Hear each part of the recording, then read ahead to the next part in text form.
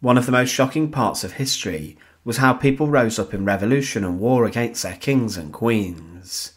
But there are a few brutal and barbaric examples in history of kings and queens who were executed at the hands of their own people. Some of those monarchs were considered tyrants, and whose executions were seen by some as needed to spark necessary change. But others were said to have been victims of other rulers, who were condemned for treason and being traitors who plotted against the other monarchs.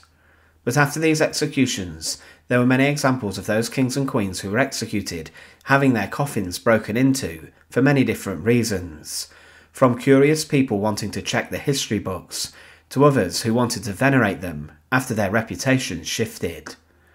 This is opening the coffins of the executed kings and queens. To support our channel, please make sure to subscribe.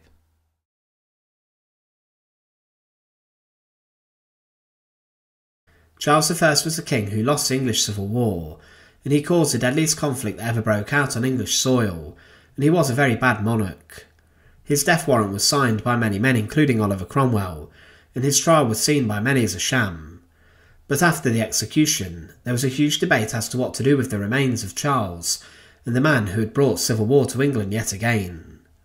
But Parliament were concerned that Charles would be seen as a martyr, and that his body would be recovered and venerated as a relic, but Charles would be buried in a place which was considered secret, and it would be lost to time for centuries, but then his coffin would be broken into and opened 200 years, after the Axeman did his work. King Charles I's execution was a momentous day, and on the day of his execution he was escorted under armed guard from St James's Palace, where he stayed, to the Palace of Whitehall.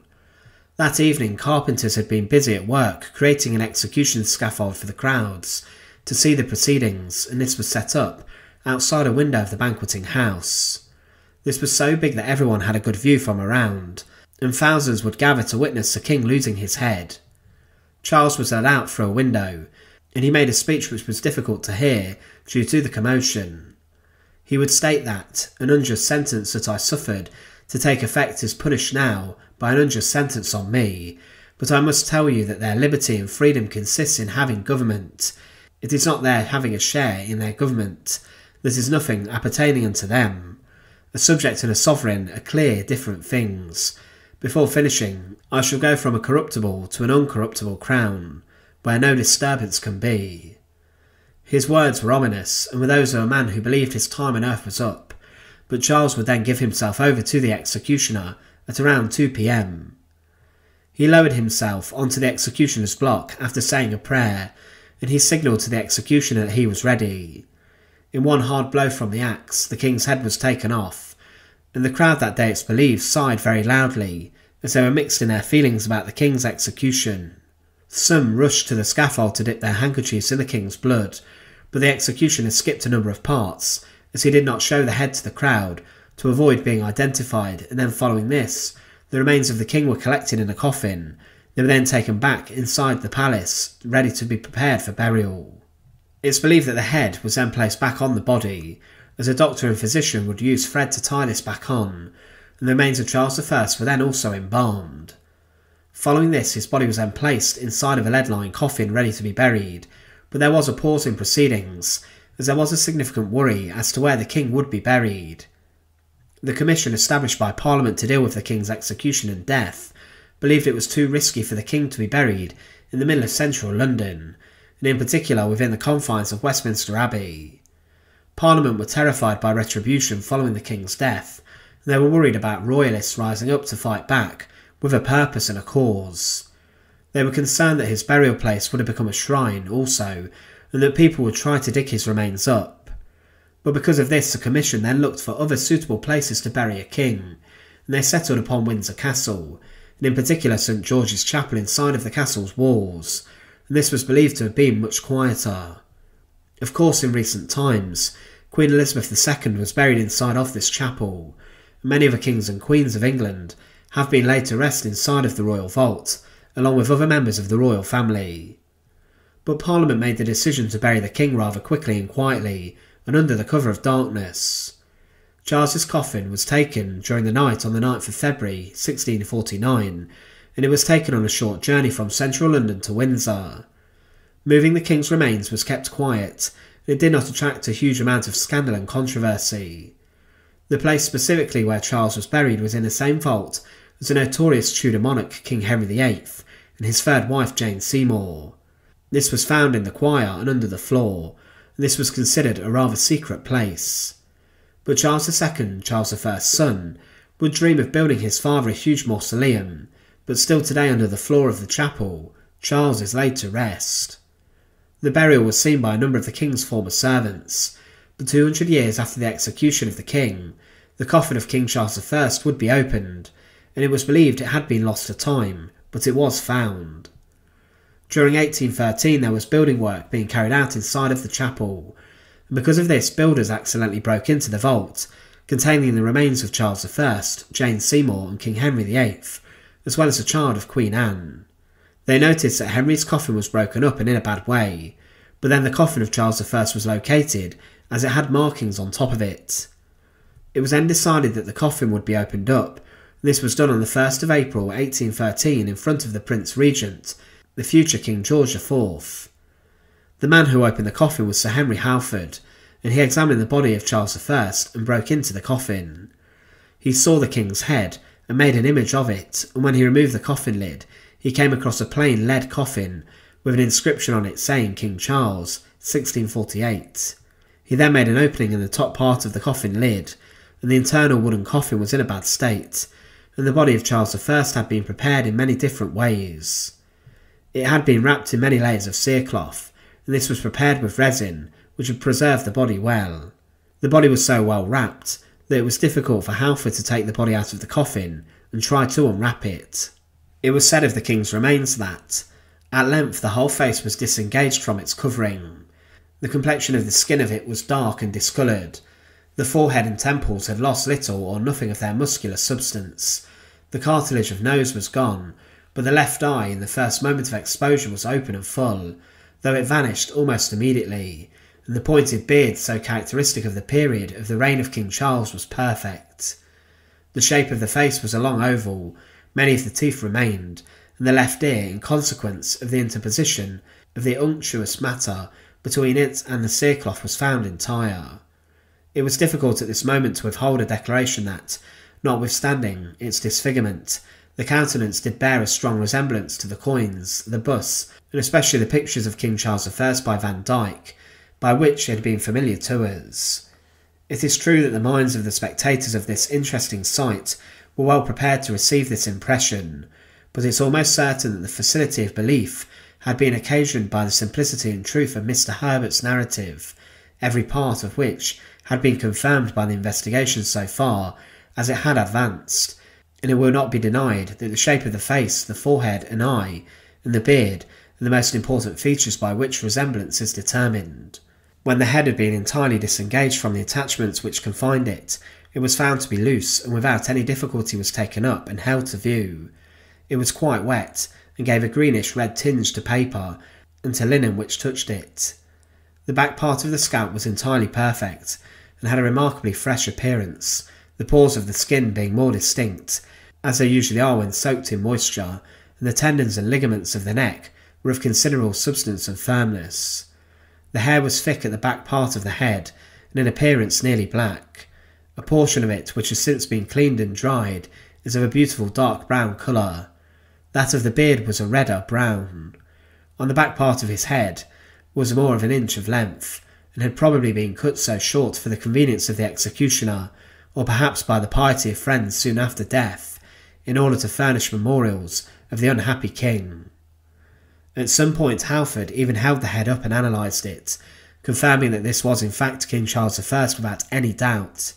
He said of this that the muscles of the neck had evidently retracted themselves considerably, and the fourth cervical vertebrae was found to be cut through its substance transversely, leaving the surfaces of the divided portions perfectly smooth, and even an appearance which could only be produced by a heavy blow, inflicted with a very sharp instrument. This confirmed that Charles I had lost his head by a sharp axe, handled by a skilled executioner. It was then said that, following the examination of the head, which served every purpose in view, and without examining the body below the neck, it was immediately restored to its situation, the coffin was soldered up again, and the vault closed. But Halford would allegedly steal parts of the remains of the king, and he removed the vertebrae from the king, and he would show this off at dinner parties to his guests.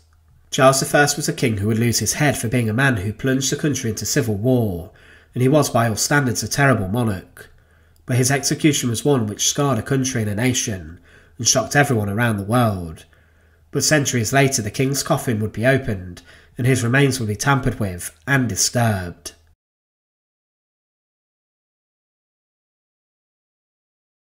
Mary had been a constant thorn in the side of the Tudor Queen for some time, and she did get involved in a number of plots to oust Elizabeth from the throne, and with this the English Queen and her council had enough, and they ordered the death of Mary, Queen of Scots.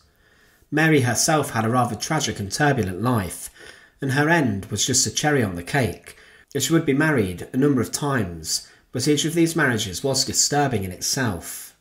She married the young King of France, who died at a young age, then married a man who would be assassinated and allegedly blown up whilst he slept. But then her third husband was a man who treated her awfully, and forced the Queen to marry him, but he was also accused of murdering Mary's second husband. But following her execution, Mary Queen of Scots' story was not over, and she was a queen who would be buried twice, and her remains were not treated with dignity or respect until decades later. The plot that secured the execution of Mary Queen of Scots was known as the Babington Plot, and Mary had been held a prisoner of the English Queen for almost 2 decades. She was kept in a varying degree of comfort, but she continued to try and scheme to get her way out of her incarceration and house arrest. She agreed to take part in the plot, which would have seen Elizabeth I killed, and then Mary being made the English Queen, and many Catholics across the country backed this. However, Mary would then be sentenced to death, and her execution was arranged to take place inside of Fotheringhay Castle, where she was held. She was told the day before the axe fell that she would be executed the next day, and she spent her final hours getting her affairs in order, but her execution would not go well. She was not executed with a single strike of the axe, and the first blow when she knelt on the scaffold and lay her head on the block missed and hit the back of her head. The axe embedded in the back of her skull, and this blow may have killed Mary, but the job was not done. A second swing was used, and the executioner struck the neck, and it almost severed her head from her body, but for a piece of sinew, which was then sawn through by the axeman. He then picked her head up and showed it to the crowd, and said, "God save the Queen," as the gasps inside the Great Hall of Fotheringhay could be heard. But when the executioner held the head up, Mary's wig slipped, and it came loose, and with this her head fell onto the floor, and it showed that Mary had short grey hair. But then the decision was made to make sure there was a huge clean-up operation, as anything that was touched by the blood of Mary was thrown into the fire of the Great Hall, and even the block and the scaffold were taken down and thrown into the fire as wood. All of Mary's clothes were also burned, and this stopped Catholics collecting relics from Mary. However, Elizabeth I would regret the execution of Mary Queen of Scots until the day she would die, and she believed that her actions in ordering and signing off the death of another anointed queen would prevent her getting into heaven, and bishops on her deathbed promised the English Queen that this would not stop her. She would believe that her Privy Council had convinced her to do this without her own decision, and she threw one of her advisers in the Tower of London for his advice and counsel with regards to Mary. However, Mary Queen of Scots gave a number of strict and important instructions as to what she would like to be done with her body and remains following her death, and she informed people that she wanted to be sent to France following her death, and that she wanted her body to be laid to rest with her first husband, the King of France, who had died many years before. However, Elizabeth I would not allow this to happen, and she refused Mary this final request, possibly as it would have been too high profile and costly to send her remains across the English Channel, and she feared a Catholic uprising. Because of this, there was a significant amount of debate internally within the royal circles as to what to do with the remains of Mary Queen of Scots. In the days after her execution, her body was placed inside of a lead-lined coffin, and it was left inside of a presence chamber and a side room inside Fotheringhay Castle, and because of this they were simply left to rot. But her remains had been embalmed also by doctors, and Mary's heart and entrails, it's believed, were removed from her body, and these were then buried nearby inside the walls of Fotheringhay Castle, encased inside of a lead casket. But then these remains were left inside of the room for many months, and her body was unburied for some time. But Elizabeth would not consent to the burial plans, and constant debate remained as to where to bury Mary. Then the final decision was made to bury her inside of Peterborough Cathedral, which was the closest cathedral to the site of her execution, and where she was currently lying in the coffin. The decision to move her coffin took place, and there was a procession from Fotheringhay to Peterborough, and this burial register inside of the cathedral would state, "The Queen of Scots was most sumptuously buried in the Cathedral Church of Peterborough the 1st day of August 1587, who was beheaded at Fotheringhay Castle the 8th of February before." The heralds and officers of Queen Elizabeth I's household arrived a few weeks before, and deliberately chose the burial site to be underneath the floor opposite the body of Henry VIII's first wife, Catherine of Aragon, who was also a staunch Catholic and a fierce queen. For the funeral procession, there was a large hearse which arrived from Fotheringhay, and this was pulled by horses who were draped in black cloth, and the cathedral was also decorated with black cloth, and this would have cost a significant amount of money to bury Mary. On the 30th of July between 1 and 2 a.m. in 1587, the body of Mary Queen of Scots was brought from Fotheringhay Castle under a procession of torches lighting the way, and the body was placed on a chariot. Mary's friends and members of her household were part of this procession, as was the Bishop and Dean of Peterborough, and when her body got to the cathedral, it was placed in the burial site near to the high altar. But this was of course not what Mary Queen of Scots wanted, and to rub salt into the wounds, Mary's funeral service was carried out in the Protestant way, not adhering to the Catholic beliefs that Mary possessed. She was also not allowed to be buried where she wanted. But in 1603, Elizabeth I died, and then Mary's son James came onto the throne of England, despite the fact he was also the Scottish king. James I, as he was known then, drew up plans to allow his mother to be given a dignified burial, and one which marked her significant place in history. The plans were drafted quickly, but then in 1612, Mary Queen of Scots would be reburied in a huge tomb which had taken 6 long years to finish. Her remains were dug up inside of Peterborough Cathedral, and she was unearthed from the ground by gravediggers, and they lifted the body from the vault, and then her body was then taken to Westminster Abbey on yet again another grand procession. The king granted a royal warrant for the burial of his mother, and James I's huge marble tomb for his mother was placed on the south side of the Lady Chapel, the huge mausoleum for the Tudor kings and queens, inside of Westminster Abbey. The tomb in effigy shows Mary wearing a close-fitting, dignified coif, with a lace ruff, and a crowned Scottish lion can be found at her feet. She was buried straight opposite Elizabeth I also, signifying their rivalry, even in death. But Mary's tomb is larger than Elizabeth's, and this was made deliberately. However, this was not the last time that the coffin of Mary Queen of Scots was disturbed. Her coffin, following the reburial ceremony, was placed inside of a vault, and then for 2 centuries she was laid to rest. However, at some point there was a significant amount of breaking into the vault of Mary and her tomb. Arthur P. Stanley, the Dean of Westminster, was a curious man, and he wanted to find the coffin of King James I, Mary's son, as the remains of this king had been lost to time. Queen Victoria allowed him to carry out searches of the royal vaults, and he then documented what he saw in a completely different light, and Stanley's accounts are the last written descriptions of the coffins we have. James I would be found interred in the same vault as Henry VII and Elizabeth of York, but there was a rumour that his body had been buried in the same vault as his mother's coffin, and Stanley, to confirm this or deny it, broke into the vault of Mary Queen of Scots. He found the tomb and coffin of Mary, and Mary's lead coffin had been placed along the north wall of the vault, and Mary was not on her own in this large vault. There were many other burials inside of it, but the tomb of Mary and her vault had been broken in a number of times to bury further members of the royal family. The coffin of Mary Queen of Scots was found underneath the coffin of Lady Arbella Stuart, which is strange considering she was buried underneath Arbella. And in the vault was also Anne Hyde, the Duchess of York, Henry the Prince of Wales, Elizabeth the Winter Queen of Bohemia, Prince Rupert of the Rhine, and many of James II's children. These were many descendants of the Stuart dynasty, and these were direct descendants in a sense of Mary Queen of Scots, but after Stanley had looked at the coffin of Mary and the others, the vault was sealed up, and it's not believed to have been entered since this day.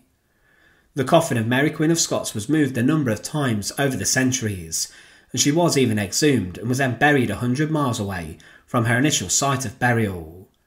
But following the large ceremony inside of Westminster Abbey, she was interred under a huge tomb, which was befitting of her role and status in history, and it did cement that she was a queen. However, this vault containing her coffin would be broken into a number of times in the centuries after the execution of Mary Queen of Scots.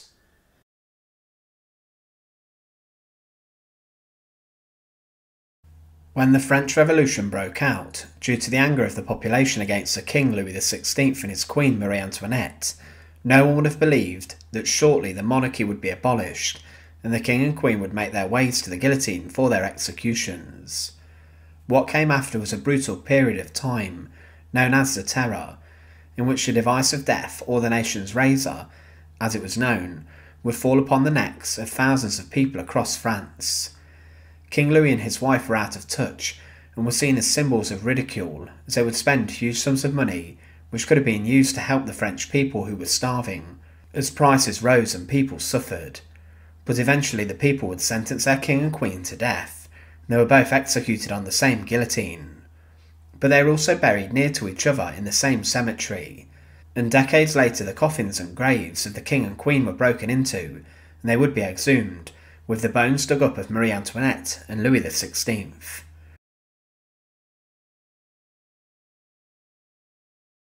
The French king was formally arrested on the 13th of August 1792, and his ordeal was rough, as he was imprisoned inside of the Temple, an ancient prison in Paris. He was forced to abdicate and was deposed, and he was simply known as Louis Capet, and a king no more. The king was then brought to trial, and he would be paraded throughout the crowded streets, but the people were shocked what was happening, as the king was brought in front of the National Convention to hear that he had been accused of high treason. Louis XVI was also accused of a large number of crimes against the state, and he tried to defend himself as best as he could, but he knew that he would be found guilty. He could have been exiled and sent to different countries and lands, but he was sentenced to death. In January 1793, the 38-year-old King Louis XVI was taken from his prison to the guillotine inside the Place de la Révolution in Paris. The guillotine was actually brought into commission by Louis himself, and it had been suggested that he even suggested using a slanted blade rather than a curved blade which had been put forward.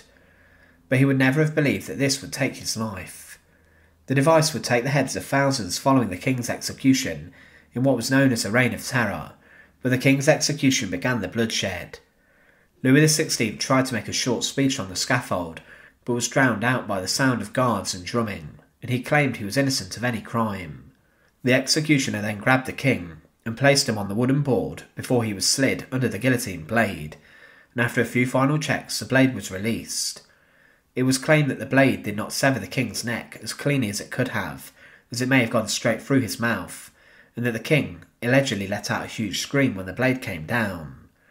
But the executioner claimed that the king went to his death with bravery and decorum. But then, following Louis's execution, the king's head was displayed quickly to the crowd, and the remains were then placed inside of a wooden coffin and were put back on a cart and transported to the nearby Madeleine Cemetery.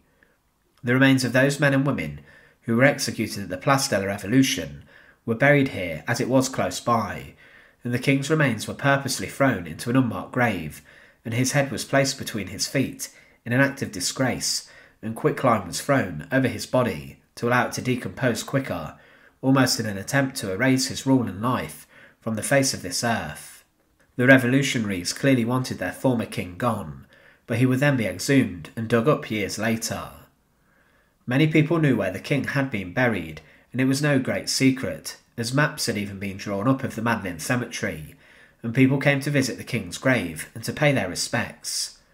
Some staff of the graveyard even gave tours to tourists and foreign dignitaries, but in May 1814 it was looked into the possibility of having King Louis XVI and his wife Marie Antoinette exhumed, then interred inside of a proper burial site fit for a king and queen.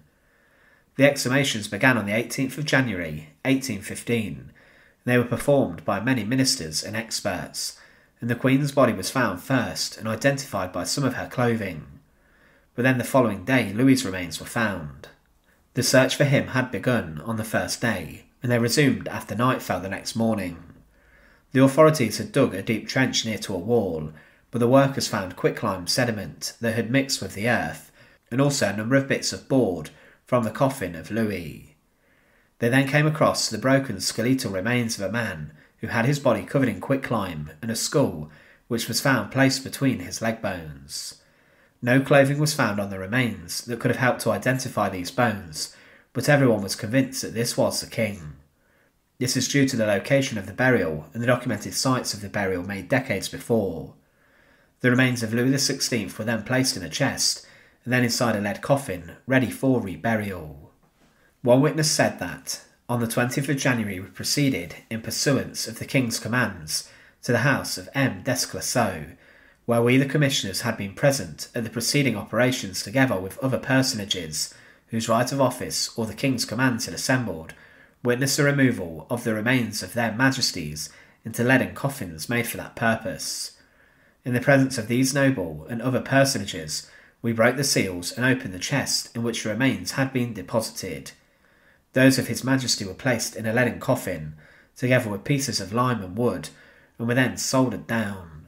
Upon the lid was fastened a gold plate, with the following inscription, and excuse my French: Ici est le corps du très haut, très puissant, et très excellent Prince Louis XVI.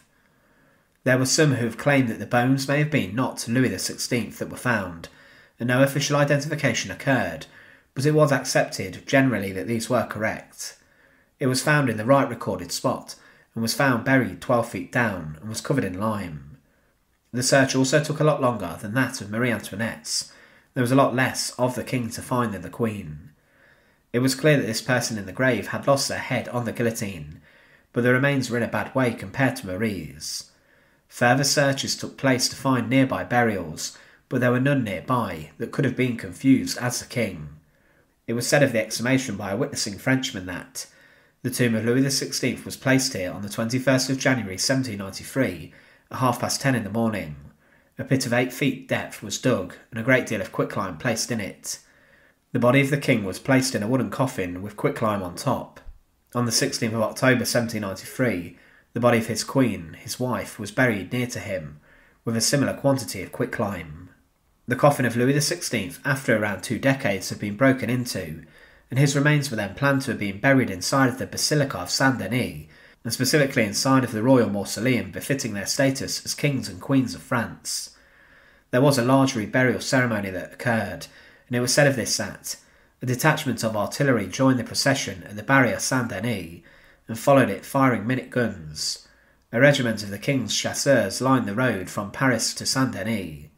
The drums and musical instruments were covered with black serge, and the arms and colours of the troops were ornamented with crape.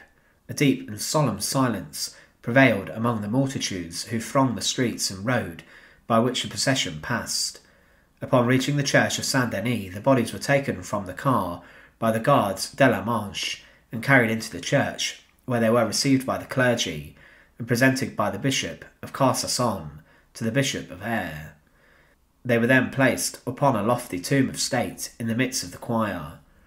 When all these attendants had taken their places, the service commenced. The princes and princesses, followed by their Grand Master, their Master of Ceremonies, and their assistants, approached the altar to present their offerings, after which a funeral oration was delivered by the Bishop of Troyes. The absolution having been pronounced, the bodies were lowered into the royal vault, into which Monsieur and the 2 princes, his sons, descended, and prostrated themselves upon the coffins of their royal relatives. Salutes of artillery were fired at the moment when the procession set out from Paris, during the service of Saint-Denis, and when the bodies were lowered into the vault. To perpetuate the memory of these august victims, the king has ordained that solemn funeral services shall be performed annually in all churches of the kingdom on the 21st of January for the repose of the soul of Louis XVI, and on the 16th of October for that of his royal consort, that on those days the court shall wear mourning, and the public offices, courts of justice, exchange and theatres should be closed. The reburial of King Louis XVI was a huge event, and many of the members of the nobility were there to witness this, but he is remembered in history as a king who had a blatant disregard for the feelings of his people, and he was a monarch who should have been more in touch with what was happening inside of his lands. If the king had tried to help the plight of the French back in the 1790s, then there could very well have been still a monarchy in France today. But following his execution, his remains were dug up and exhumed.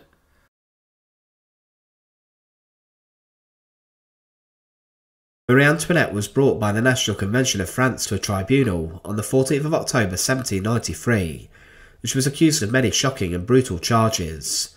The courtroom was a farce, and it was decided already that she would die, and many people thought that the verdict was already predetermined. Her lawyers were not allowed to prepare a sufficient defence for her, such was the haste, as the former queen was taken from her prison cell, and she was accused of some of the most serious crimes. These even included incest, as her own son had been turned against her and accused her of this shocking charge, but Marie was accused of also depleting the national treasury and handing over a lot of money to Austria, her homeland, and she was also said to have been involved in plotting large-scale massacres. It was a short trial, and 2 days later on the 16th of October she would be found guilty of 3 major charges, which were high treason against the French people, depleting the national treasury to a huge extent, negatively affecting the finances of the French, and also conspiracy against the security of the state, linked to foreign powers declaring war on the nation. But Marie's lawyers, despite this, were shocked that she would be sentenced to death, and they thought she would be handed back over to the Austrians and barred from ever coming back to France. But when the death sentence was passed, there was an audible gasp in the courtroom. But to prepare her for her execution, Marie was then sent back briefly to her prison, which was regarded as the antechamber to the guillotine. She would later then be summoned to go to her death. To prepare, Marie Antoinette, the former queen, had her hair roughly cut short, to make sure when the guillotine blade fell that her hair did not snag in the blade, and to allow a cut straight through her neck. Also, she was forced to undress in front of her guards and wear a white dress to her execution, despite the fact she wanted to wear black, almost as if she was in mourning for herself and for France. But the cart then arrived to pick her up, and the guards attached a lead to her neck, as if they were walking a dog, and then the cart, containing the former queen and her priest and confidant, then processed slowly throughout the streets of Paris. Its final destination was the Place de la Révolution, and the same guillotine and execution site where Marie's husband would lose his head months before. The people of Paris could not believe what they were seeing, the former queen on the back of the cart, slowly moving to her death in the procession of the dead, and many shouted abuse and jeered at her, and some also threw objects towards the queen. But those who saw her would note how she seemed solemn and almost in a trance, and it's believed that she would welcome her execution, and she had a very rough few months, and she knew that her end was coming. She would not speak to the priest with her, and just remained in quiet. But at 12:15 p.m, the Queen of France got to the scaffold, and she was helped out of the cart, and was then taken up the stairs of the scaffold where the guillotine stood on top of. Her final words were recorded as, "Pardon me, sir, I did not do it on purpose," as she stood on the foot of the executioner when she was making her way up onto the guillotine. Certainly this was not the iconic word she would have hoped to be remembered for. But then the executioner, who was very experienced, placed a wooden board in front of Marie, and she was then secured to it, before the former Queen of France was lowered onto the guillotine, and was then slid under the sharp slanted blade.